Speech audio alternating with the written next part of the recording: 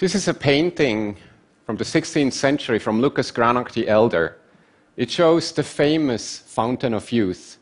If you drink its water or you bathe in it, you will get health and youth.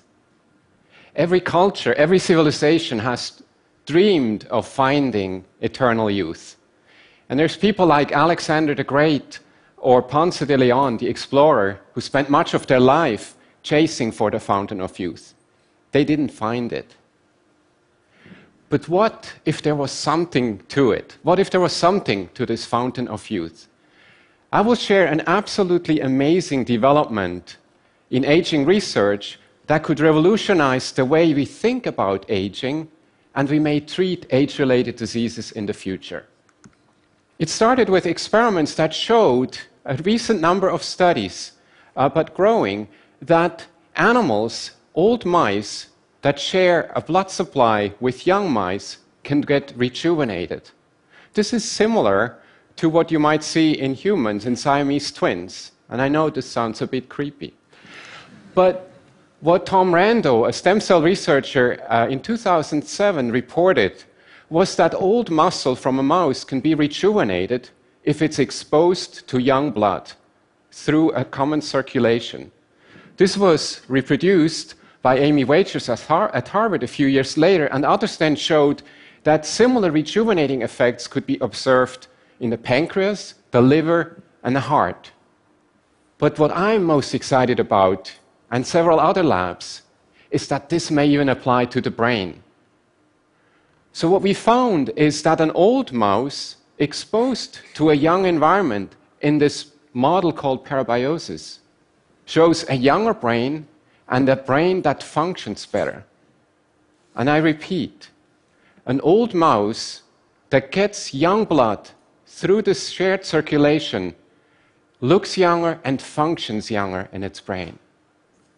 So when we get older, we can look at different aspects of human cognition, and you can see on this slide here, we can look at reasoning, verbal ability, and so forth. And up to around age 50 or 60, these functions are all intact. And as I look at the young audience here in the room, we're all still fine. But it's scary to see how all these curves go south. And as we get older, diseases such as Alzheimer's and others may develop. We know that with age, the connections between neurons, the way neurons talk to each other, the synapses, they start to deteriorate, neurons die, the brain starts to shrink, and there's an increased susceptibility for these neurodegenerative diseases.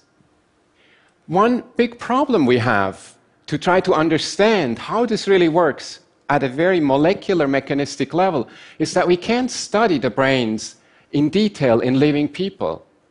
We can do cognitive tests, we can do imaging, all kinds of sophisticated testing, but we usually have to wait until a person dies to get the brain and look how it really changed through age or in a disease. This is what neuropathologists do, for example. So how about we think the brain of being part of the larger organism? Could we potentially understand more about what happens in the brain at the molecular level if we see the brain as part of the entire body? So if the body ages or gets sick, does that affect the brain? And vice versa, as the brain gets older, does that influence the rest of the body? And what connects all the different tissues in the body is blood. Blood is the tissue that not only carries cells that transport oxygen, for example, the red blood cells, or fight infectious diseases, but it also carries messenger molecules, hormone-like factors that transport information from one cell to another, from one tissue to another, including the brain. So if we look at how the blood changes in disease or age, can we learn something about the brain? We know that as we get older, the blood changes as well. So these hormone-like factors change as we get older. And by and large, factors that we know are required for development of tissues, for maintenance of tissues, they start to decrease as we get older. While factors involved in repair, in injury, and in inflammation, they increase as we get older. So there's this unbalance of good and bad factors, if you will. And to illustrate what we can do potentially with that, I want to talk to you through an experiment that we did. We had almost 300 blood samples from healthy human beings, aged 20 to 89 years of age, and we measured over 100 of these communication factors, these hormone-like proteins that transport information between tissues. And what we noticed first is that between the youngest and the oldest group, there's about half the factors change significantly. So our body lives in a very different environment as we get older when it comes to these factors. And using statistical or bioinformatics programs, we could try to discover those factors that best predict age. In a way, back calculate the relative age of a person. And the way this looks is shown in this graph. So on the one axis, you see the actual age a person lived, the chronological age. So how many years did they live? And then we take these top factors that I showed you, and we calculate what is their relative age, what is their biological age. And what you see is that there is a pretty good correlation. So we can pretty well predict the relative age of a person. But what's really exciting are the outliers, as so often in life. You can see here, the person I highlighted with the green dot is about 70 years of age, but seems to have a biological age, if that's really true, what we're doing here, of only about 45. So is this a person that looks actually much younger their age? But more importantly, is this a person who is maybe at a reduced risk to develop an age-related disease and will have a long life, will live to 100 or more? On the other hand, the person here, highlighted with a red dot, is not even 40, but has a biological age of 65. Is this a person at increased risk of developing an age-related disease? So we're trying in our lab to understand these factors better, and many other groups are trying to understand what are the true aging factors, and can we learn something about them to possibly predict age-related diseases. So what I've shown you so far is simply correlational, right? You can just say, well, these factors change with age, but you don't really know if they do something about aging. So what I'm going to show you now is very remarkable, and it suggests that these factors can actually modulate the age of a tissue. And that's where we come back to this model called parabiosis. So parabiosis is done in mice by surgically connecting the two mice together, and that leads then to a shared blood system where we can now ask, how does the old brain get influenced by exposure to the young blood?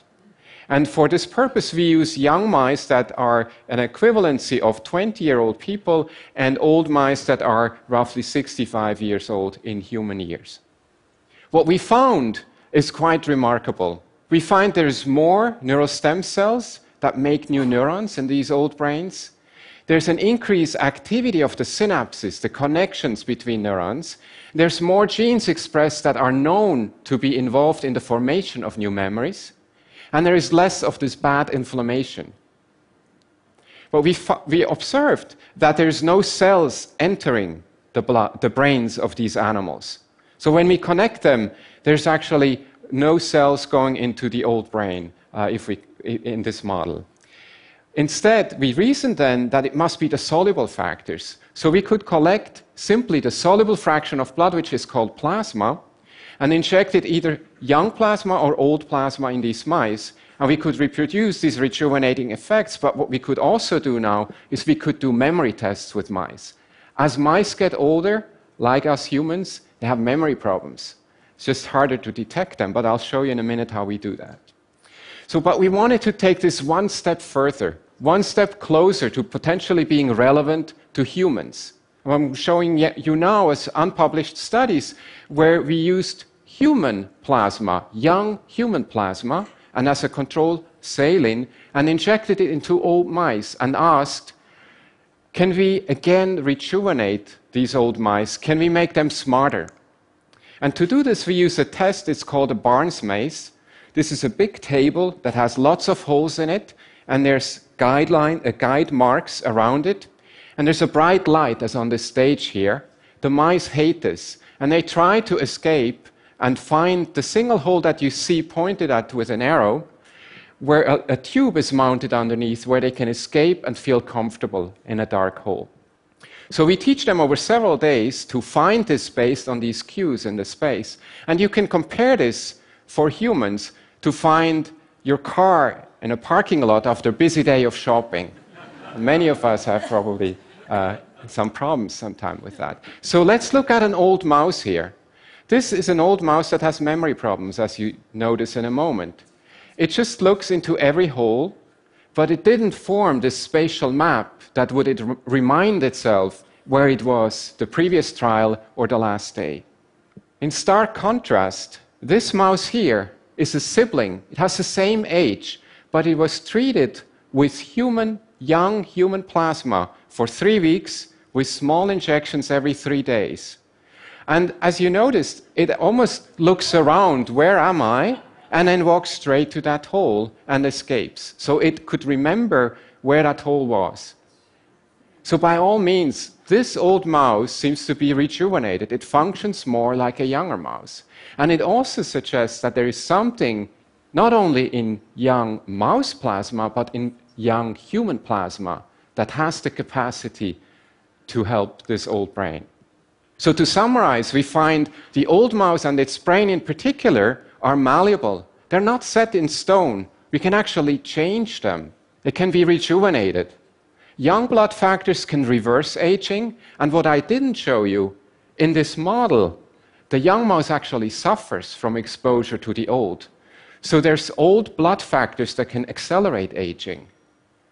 And most importantly, humans may have similar factors, because we can take young human blood and have the similar effect. Old human blood, I didn't show you, does not have this effect. It does not make the mice younger. So is this magic transferable to humans? We're running a small clinical study at Stanford where we treat Alzheimer's patients with mild disease with a pint of young plasma from young volunteers, 20-year-olds, and do this once a week for 4 weeks. And then we look at their brains with imaging, we test them cognitively, and we ask their caregivers for daily activities of living. What we hope is that there are some signs of improvement by this treatment.